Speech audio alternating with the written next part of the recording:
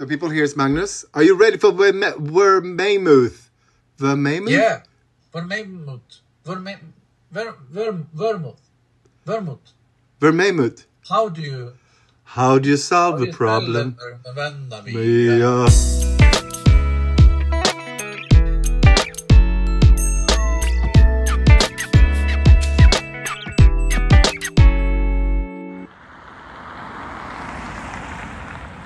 In today's episode, how are you doing? Welcome to Stories of My Life. So today, Monday, Stockholm, Sweden. Spring is not quite in the air. It's sort of, well, rainish.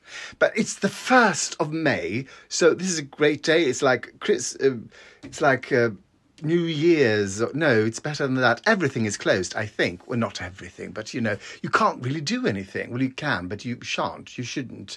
You may stay at home doing nothing. So I'm really rejoicing and celebrating not doing anything by sort of, trying to organise things. It's the 1st of the month. And you know what we do then? Yes, we turn all our plants a quarter of a turn. Important. By the way, April was vodka-pril. And last year, May was margarita. But we kind of got bored with margarita because it's the same thing with just fruits, different fruits.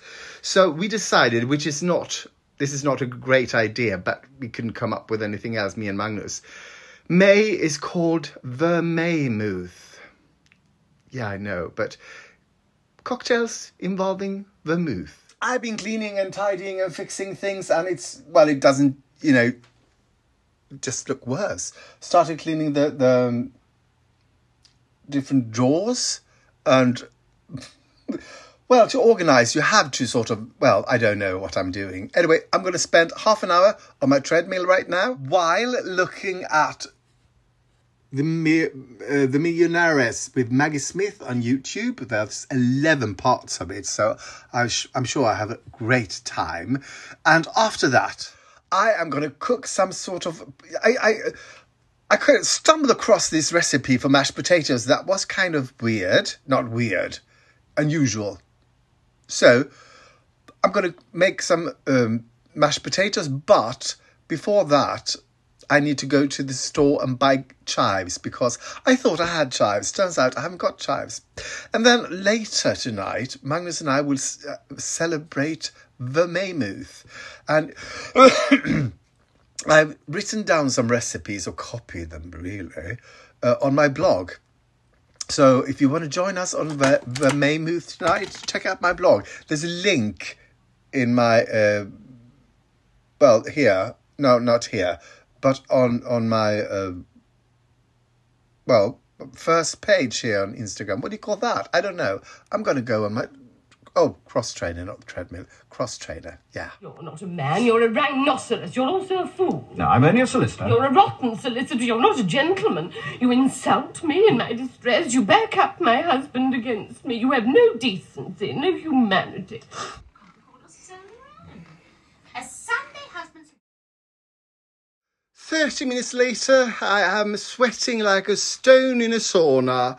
And I'm about to go to Coop and get some chives, possibly something else as well. I'm in the mood for something. By the way, the strangest thing has happened 2 mornings in a row.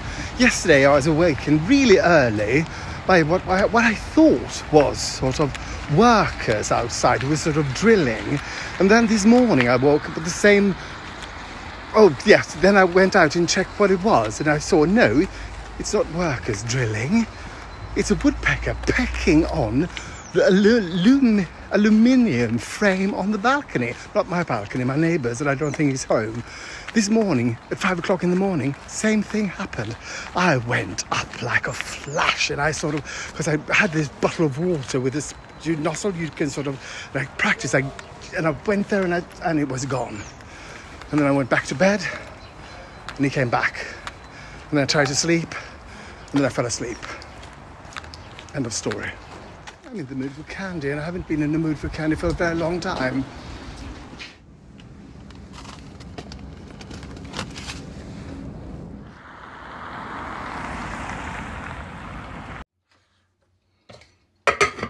Hello and welcome to What's Cooking Good Looking. My name is Julie Andrews, spelled like Julie Stein, not Julie Andrews.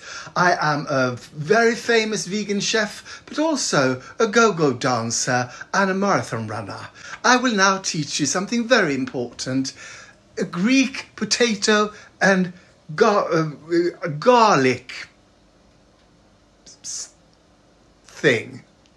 So you start by boiling 500 grams of potatoes.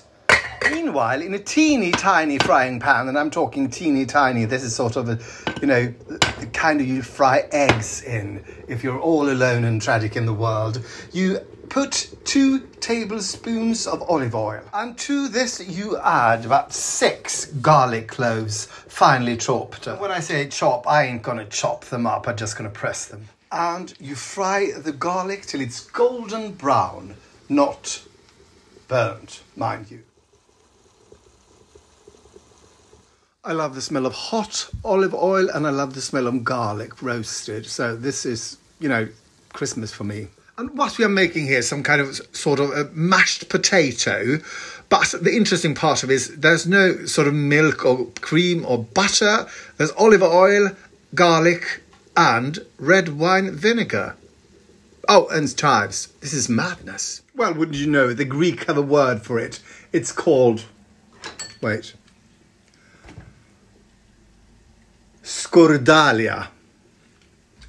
Yeah, skordalia. And when the garlic is golden, you just put it aside while you wait for that potato to get soft. And when the potatoes are soft, you drain them, but you reserve 1 deciliter of the cooking water. And then you're supposed to rice the tomatoes, rice the potatoes. If you don't know what ricing is, this is a ricer. Sort of like, it looks like rice when it's done. So you put the potatoes in, and then you press. Oh, you need both hands for this, but you get the idea. Oh, it couldn't be more rice-like, could it? Well, if it was whiter. To this, you will add the fried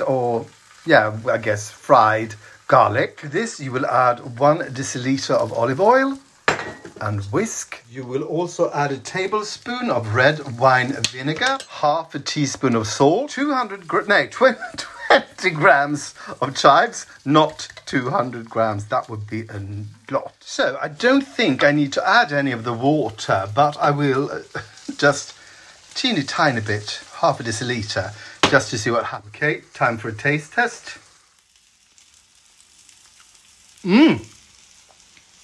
Okay, this is really good. I might never make ordinary mashed potatoes again.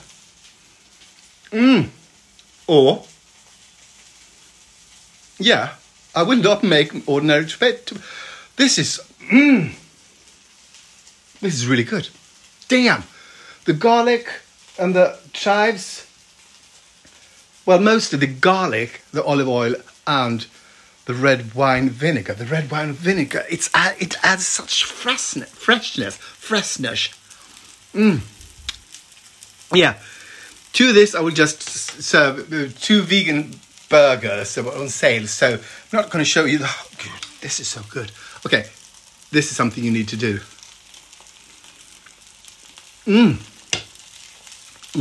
So this is my go-to show on YouTube. It's called Map and Lucia. Look it up. It's quite interesting. Anyway, bon appetit, people like mad. That was so good. I could have married that mashed potatoes. God, and I'm not the marrying kind. Anyway, now I will FaceTime Magnus and we will have some celebration of Vermaymouth. Join us. Well, you might join us. You see in the next clip if you're there or not. The people, here's Magnus. Are you ready for Vermaymouth? Vermaymouth? Yeah, Vermaymouth. Vermouth. Vermaymouth. How do you solve the problem? Here's Magnus. First drink of Vermaymouth. What is it? This is a lime basil vermouth cocktail. What's in it? It's a vermouth bianco and a lime veg and basil that's been, what do you call it? Muddled? Muddled, yeah. Yep. And then a lime on the side as well. So that's it. What? No water? Huh? Is that all the liquid is just vermouth? Yeah, 6 centiliters of vermouth with ice on the rocks. Oh, good for you. I'm having a dry martini myself. Up yours. Up yours, and happy Vermaymouth. Mimu. Okay, how was it? Oh, You like? yes. Yes. Damn. I mean, Martini Bianco, Vermouth Bianco is very sweet, but because you have muddled a wedge of lime, it sort of blended it with the sourness. Yeah. So it's very nice. Oh, good.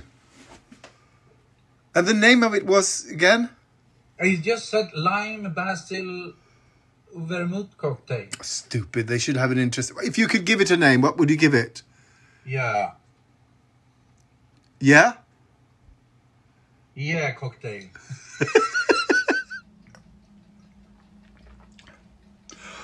Oh, that was nice.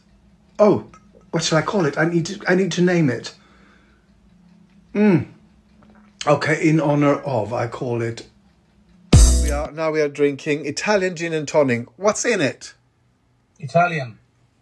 Gin. Gin, campari, sweet vermouth, tonic water.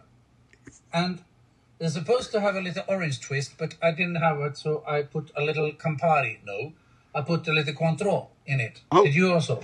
No, I put some orange bitters in. Oh, Up yours. yes. Oh, this was good.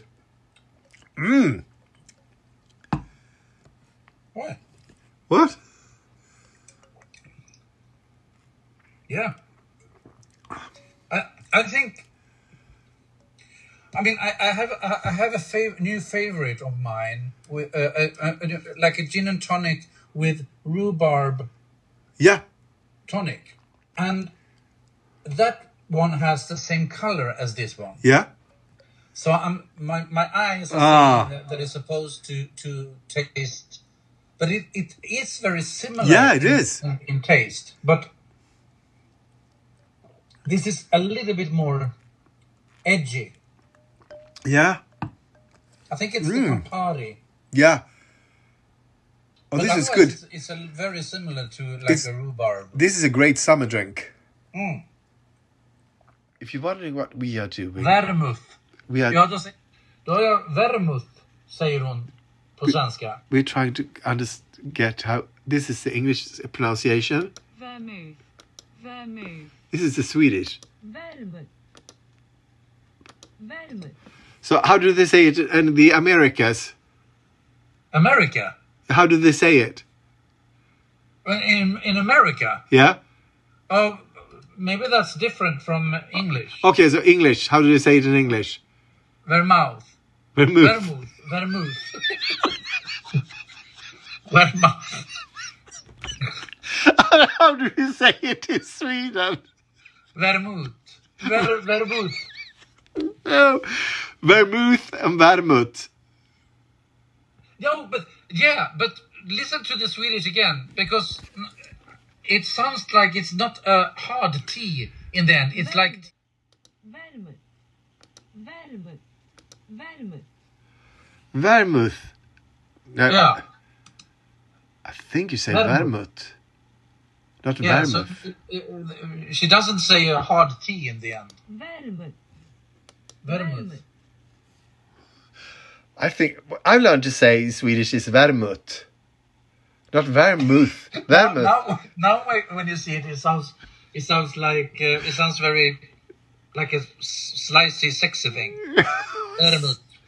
Like a mutta. Ja, hon har något läspande mot slutet. Och den... So say the Swedish one and then the English one and then the Swedish one and then the English one. Vermouth, vermouth, vermouth, vermouth, vermouth, vermouth. Here we are having a Negroni. Oh, show me your Negroni. So he's got a Negroni in a martini glass. I've got it in a gin and tonic glass. We are muddled. So I have ice in mine. He has no ice. You're iceless.